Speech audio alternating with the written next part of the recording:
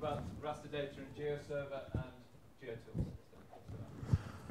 Okay, thank you. A little bit about the outline. I'm going to say a few words about who we are, then the building blocks about GeoServer and GeoTools raster data management, the recent achievements, where recent means since the FOSS4G 2011, which isn't that recent, but that's okay. And then what's cooking, what we're working on. GeoSolution, very quickly, an Italian company. We've been founded in 2006. We have working developing a few projects, products, open source, Map Store, GeoServer, GeoNetwork, and so on. And yeah, let's not bother too much with that. Okay, what we're going to talk about, the stack that GeoServer is using from the bottom up, JAI, the Java Advanced Imaging Library from Sun, then Oracle, which has actually been developed by the JPL, the Jet Propulsion Lab of NASA at Caltech in the US, together with Sun, for the, I think the first Mars rover mission, like in 99, 97, something like that. It's a relatively good library. It's Java-based, but it has also native accelerated version of some of the operation, which makes use of processor-specific operation like SSE, MMX, etc., etc. It has a nice tile-based deferred execution model with the integrated tile caching, which means actually you can create chains of operation that are tile-based and they work in pool or deferred execution model. So you load the data that you need only when you need them. So you go from sources to sink and you start pulling the data as you write on disk or you show on a screen or things like that. It's easily extensible, and this is the good stuff. Bad stuff, there is no source code for the native operation, while there is for the Java counterpart, and the development is more or less stopped. So we'll say something about that afterwards. ImageIO is again a standard library from Sun, then Oracle for doing I/O on raster data. Partly ships with the JDK, partly is an extension that you need to install separately. It integrates nicely with JAI, so again, it supports tile-based, deferred, and actually also immediate execution model, which is the opposite, load everything in memory as soon as possible. You usually want to use the tile-based deferred execution when you process large images in chunks. You want to use the immediate execution model when you have a WMS and you request small images and you want to be as fast as possible.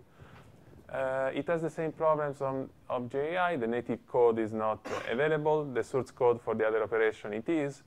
The developer more or less stopped. I didn't write this, but I don't think it's entirely true, because the part that is inside the JDK, it's actively developed. The part that is outside, it's more or less, I wouldn't say dead, but it hasn't received a lot of attention in the latest years, which means that. JAITools is an extension of JAI, which we developed for GeoServer and GeoTools together with other people. Actually, it's been started from other people, not from us. And it provides a few additional operations to the things that are missing inside JAI, like, for example, range lookup, which is a very simple operation to transform raster, specifying piecewise transformation. It's a little bit more complex than simple range lookup. But you can also do vectorizing, contouring, and things like that. There are also other things in it. We'll see it afterwards. ImageIO-Ext is an extension for ImageIO, which we developed, that actually allows you to connect, for example, to GDAL, to JPEG 2000, to MATLAB MATFile 5, which is the last open version of MATLAB files, Turbo JPEG. There are a few rewritten formats from the standard ImageIO, like TIFF, which has been entirely, I wouldn't say entirely, but mostly rewritten to support, for example, float data, double data, big TIFF, JPEG 2000 compression, although that's a little bit tricky. Then on top of this, we have GeoTools, which is the base library inside GeoServer to do everything from data access to rendering. And it actually contains the internal model on which GeoServer works on. For those who know, the feature for the vector data and the coverages for the raster data. And on top of this, we have GeoServer.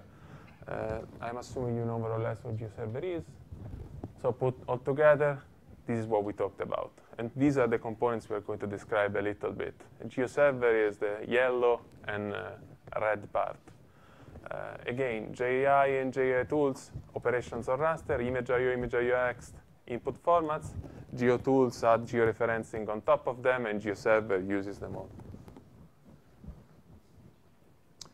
Okay, a few things that we've done. We weren't happy with the performances of the JPEG encoder-decoder inside the JDK, so we found this libjpeg turbo project, which is open source as well as GPL on the web, and it's supported on many, many platforms. So we created a reader and an encoder for ImageIO, and we released it as open source inside ImageIO-Ext. The speedup varies a lot depending on the platform and depending on what you do, because the speedups we are talking about here are inside, for example, a WMS request. So we're not talking about the speedup of simply encoding one image from PNG to JPEG on disk using libjpeg or libjpeg turbo. In those cases, the speedup can be much higher.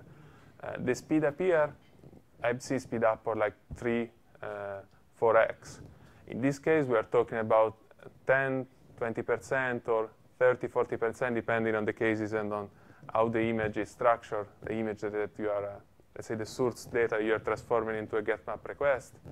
But think about this. I mean, this speedup comes for free without any code, so it's just a matter of installing an extension. And in some cases, we have seen even better, reaching like 40, 50%. This is especially true if your data is like blue marble, true marble, then modis, meris, that doesn't have a lot of variation. The dynamics is relatively simple. In that case, the libjpeg turbo can give extreme speedups. We worked a lot for a few military clients on supporting NITEF. For those who know what NITEF is, I don't remember, honestly. It's a national imagery transmission format, something. It's a way of encoding metadata that some military, I think in the US, but also in NATO, come up with to make it more complex for normal people, because I mean everything was already there. So we based all the work on an existing open source library which is called Nitro.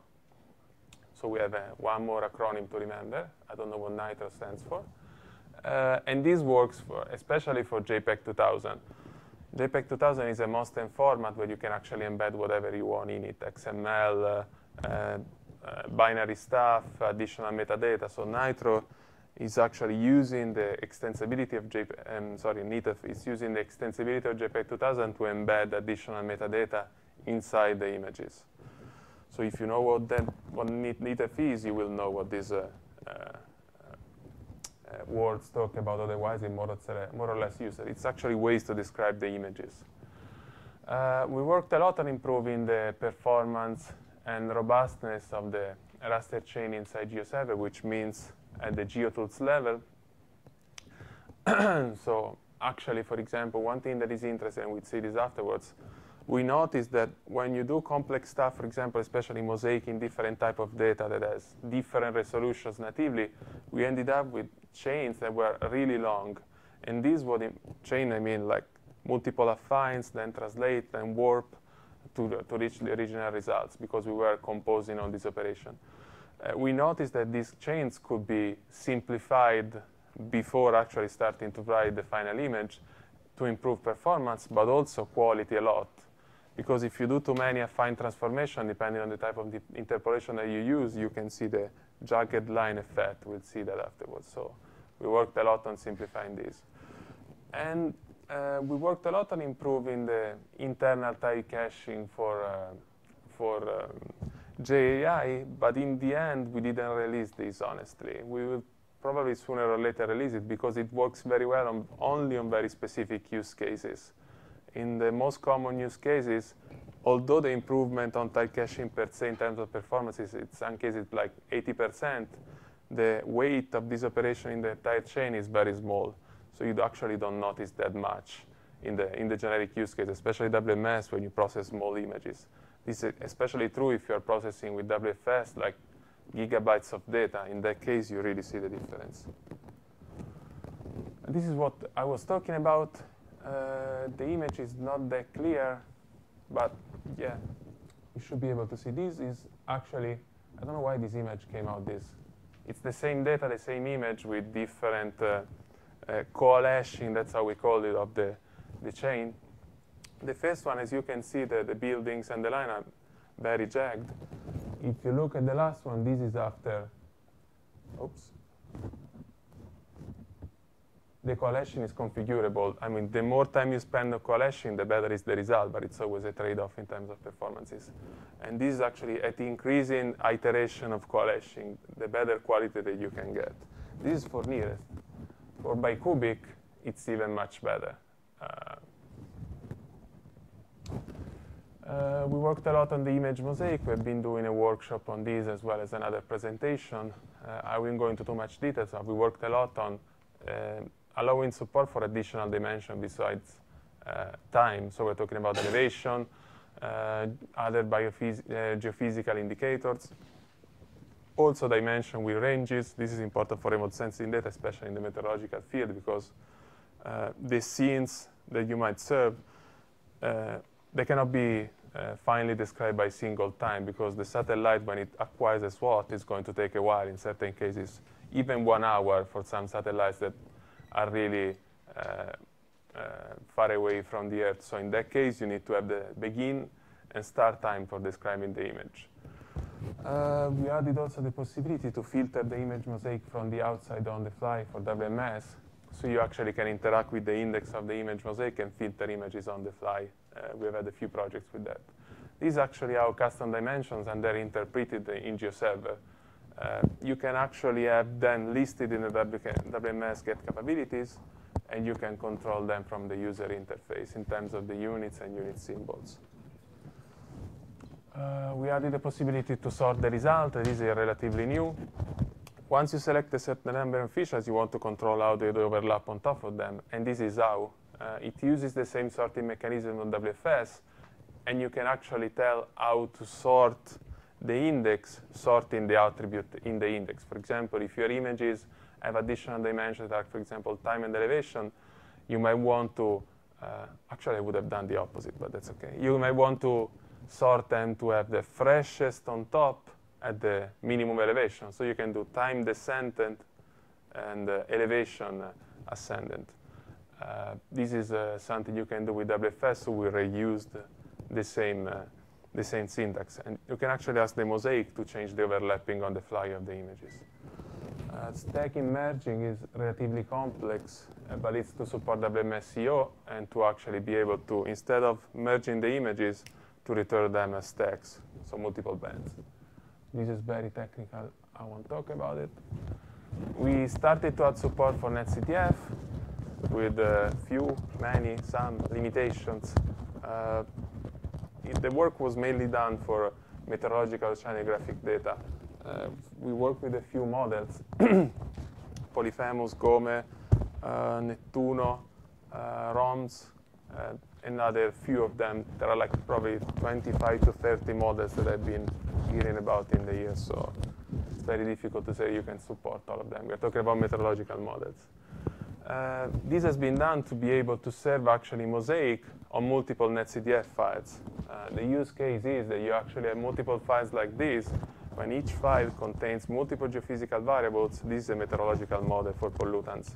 And each of these has multiple dimensions, time, z, lat, and longitude. And what you want to do, you want to turn these into actually from a single mosaic to multiple coverages with multiple dimensions, like in that case, time and elevation. We also added the possibility in GeoServer to interact directly with the index of an image mosaic, so that you can actually create a mosaic on the fly, send in the configuration, reading the schema, and then filtering the content of the granules, and also interact with the content. So adding new files via the harvest operation. Here I'm telling GeoServer harvesting these new shapefiles. So if your model produces daily, once a day, twice a day, new data, you can ingest new data on the fly, and you can delete the old one, because usually you keep a moving window of your data. You don't want to keep thousands of years of data for meteorological oceanographic data, because the forecasts after a couple of days are useless. This again is very technical. This is the counterpart of what I said on the libjpeg turbo. We use it on GeoServer as an extended output format. which is especially good for, actually it works also in GeoWeb Cache. I didn't mention that. It's an extension you can just take and drop in GeoServer and install the native library. There is a blog post there that gives you the instruction. It is documented. We worked a lot on improving the color quantizer in GeoServer. So actually, most part of the time, when you set up a WMS, you just put there PNG and you forget about what you're doing. But if you work in Italy where the internet connection is a nightmare, you need to understand that actually PNG is mostly too big if you want to serve I wouldn't call high performance, but we have a few websites that are like, and it is a lot, at peak time 2,000 concurrent connections working on relatively low hardware. So we need to go there and like fine-tune everything. And one of the things that everybody forgets about is PNG8. You can get your images to be 4 to 5 times smaller depending on what you're doing. And that saves a lot of time when you're transferring them around if the internet connection is pretty bad. And it's a very simple performance optimization. That's true if you have a good color quantizer, which we didn't have until 1 year ago. You can see the difference between the old Oct3, which was actually cutting away the transparency, which means no anti-aliasing, which means you cannot use it on vector data, and the new one, which uses an algorithm that Andrea Jaime wrote, and I helped him to optimize a little bit. It uses a median cut and keep it to account transparency as well. So if you just look at the icons, you see the difference. You see the difference also on the streets, but look at the icons. Of course, there is a little bit of a speed loss, which is around 5–10%. But again, if the internet connection is pretty bad, having a PNG that goes down from 100K to 15K makes a bigger difference than the 10% that you actually spend more in generating the image. Oh, computer. This is something we already saw. This is actually the elevation I was talking about when they are in place. You can actually ask GeoServer to filter your raster data on multiple dimensions. In this case, it was a model that we were trying to find a way to distinguish different runs of the same model at the same forecast time and elevation. Because as you know, when you're using forecasting, you always want to see the freshest data. The closer the model is in terms of the runtime, the better the data is. But sometimes you want to compare them, so you need to have a way to go back and forth. And this is how. We supported WMS-EO. I'm not going to talk about this. We implemented WCS 2.0 and the relative extension. Couple of words. WCS 2.0 is a complete rewrite of WCS. In terms of the specification, finally it seems that someone knows what it's talking about at the OGC when it comes to WCS, and inside GeoServer. We implemented most part of the, let's say, the model for the WCS 2.0 in OGC. It's relatively well thought, since there is a core service that does very few things, and there are extensions that actually talk about each single aspect of what the WCS processing chain would be. So the basic WCS does almost nothing. You can only ask for a coverage. And you can crop, actually they say trim and slice, which means selecting a dimension or selecting a subset. If you want to do range subset, which means, for example, selecting bands, scaling, interpolating, reprojecting, or encoding in different formats, the standard format is GML, which is kind of useless. You need to use an extension. And if we go back, here we listed whatever we implemented. So right now with the WCS 2.0, you can do actually subsetting, interpolation, range subsetting. You can write GeoTIFF and NetCDF. You can scale and reproject, etc., etc. We implemented the output format in NetCDF, which is multidimensional, and which actually allows you to do something like this very, very simple query on a multidimensional data set. We're actually asking a subset. The syntax is not that bad, actually. For the NO2, subsetting in longitude, latitude, elevation, and time. And you see we're using ranges. So the output actually is an NetCDF, which is, it's not that clear, but multidimensional. You see there are 13 available time instance, 6 available elevation, and there is a single bin for the additional dimension we looked at before. And this is extracting directly from the original data using the image mosaic. The original data doesn't need to be in netcdf, it can be GeoTIFF. We are actually transcoding data on the fly, which is a little bit slower than downloading the original file, but it gives you the ability to do whatever you want. WCS CO, again, it's an extension built on top of WCS for Earth observation data. We're working on JAI-Ext, which is, as I said, I mean, JAI is mostly dead. So we looked at ourselves and we said, let's try to create a drop-in replacement for JAI. We want to do it open source. We still have to decide what the license will be. We will try to be as high performance as possible. We want to be pure Java, at least as a start. And this is something that was missing in JAI, the standard JAI. We want the support for no data in processing. We want the support for ROI or area of interest when you're doing processing. And we want to support the concept of band masks, similar to what we do in GDAL. And we looked also into GPU acceleration, although this is more a wish for the moment. We started working on more. Andrea is not here. It's a shame. We started working on some of the operation. The most important, we don't use all the JAI operations in GeoServer, so we won't need to translate all of them. We started from the one we use more. And the good thing that for, let's say, the version of that that doesn't use no data, new code, or ROI new code, we have the same exact performances of JAI. For the code that handle no data, we managed to actually go down from an initial relatively large drop in performance to 5 to 10% drop in performance. Of course, if you want to keep into account the data in your processing, it makes things a little bit more difficult, so performance will be slightly worse. There are still a few operations to implement. Honestly, most part of them are very easy. The only one that scares me a little bit is a warp. So we left the warp probably we'll leave the warp probably for the last one. Again, I mean, if someone wants to help or wants to give us a lot of money to work on this, we are happy with that. But even help with coding would be okay.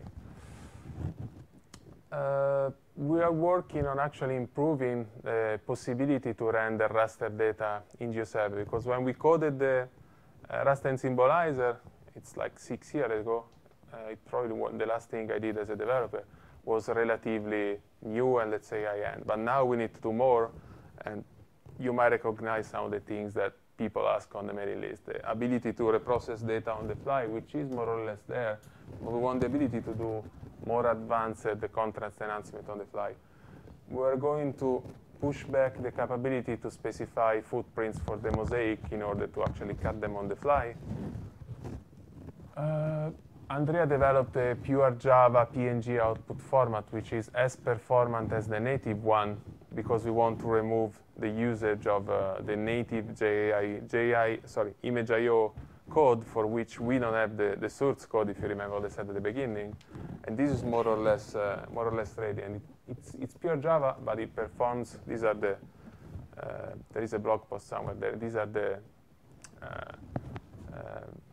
stress tests that we give to compare these, the NG, PNGJ, and PNG, and the NG with the CLib one, which stands for CodecLib, which is the Sun native library under native ImageIO. As you can see, the performance is pretty much similar. It's only like 10% in some cases. Actually, in some cases, it's even faster loss. But the good thing is that you won't need to install any native library anymore. This last thing, the raster algebra. This is something that we are already using. We implemented the raster algebra as an operation in WPS, actually in two ways. An easier one using a syntax that actually is using the OGC CQL filtering. Because if you actually create filters like doing operations like, for example, I want to see where this raster is within this range and this other raster is within this range, doing maximum, minimum, add, sum, multiplication, and things like that. You can do all of this with CQL filters. And we base this off JAI, so this already works. But we went a little bit further, and we used JAITools, which is let's say, scripting engine that actually allows you to do something like this on the fly, referencing raster inside GeoServer. Here, I honestly don't remember what we are computing, but I remember that actually there was an example using the slope and aspect to compute a parameter used for the sound propagation model. And actually, this is dynamic, so you can send this script to GeoServer and get the result back again. In this application, we are re-ingesting the results on the fly in GeoServer, but that is let's say, using an existing process, the import process. But the goal is actually to be able to make disaster algebra a little bit more robust and actually keep the ability to push these scripts inside the SLDs so that actually you can do this on the fly while you are visualizing data. Why?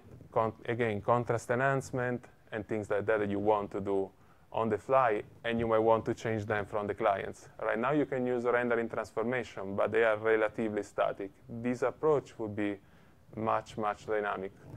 Of course, it's relatively slower than using a precompiled code, but still, in most cases, if you have small imagery, like for WMS, you don't really see the difference.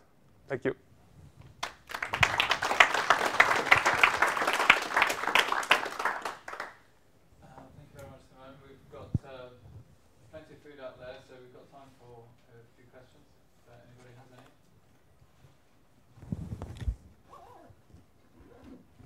JAI-Ext, a separate project? For the moment, it is. It's open already. I mean, it's on our. I think it's on our GitHub repository, on the GitHub rep or one of our employees. But yeah, I mean, it's already open. Yeah.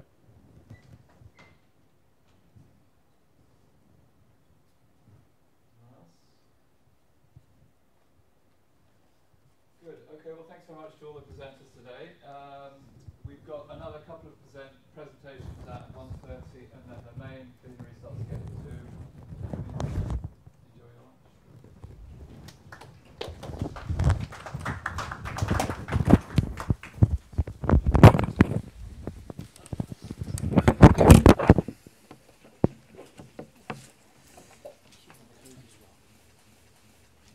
I wanted to I say we have taken quite a bit of time. Very much. It was an opportunity to say. Yeah.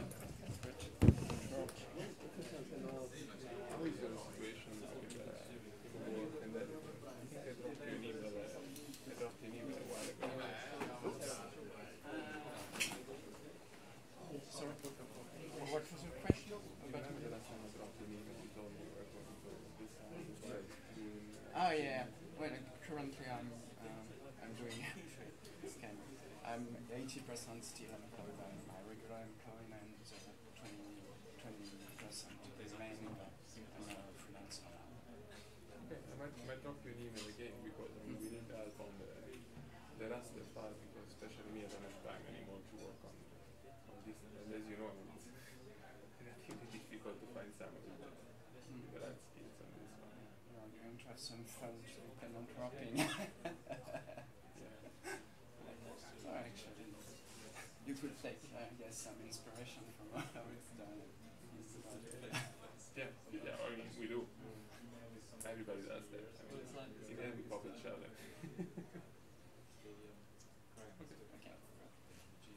Hi, I'm John Curran. I'm the developer of the NetCity of Java library. Nice to meet you. Yeah, nice to meet you. It's nice to see things happening. Very impressed with your stack.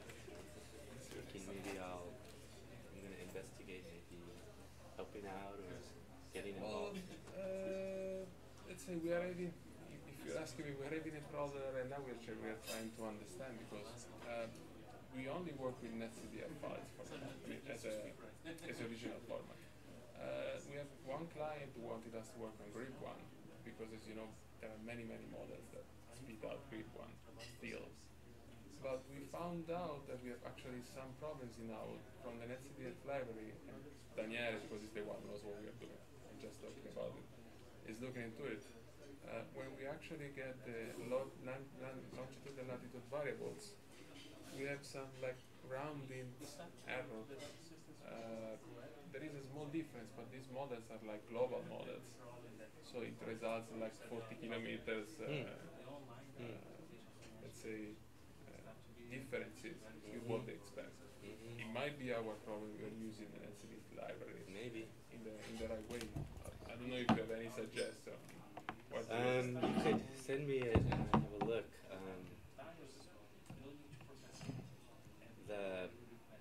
The numbers are coded in integers, you know, scaled integers. It's possible, you know, there's an error there.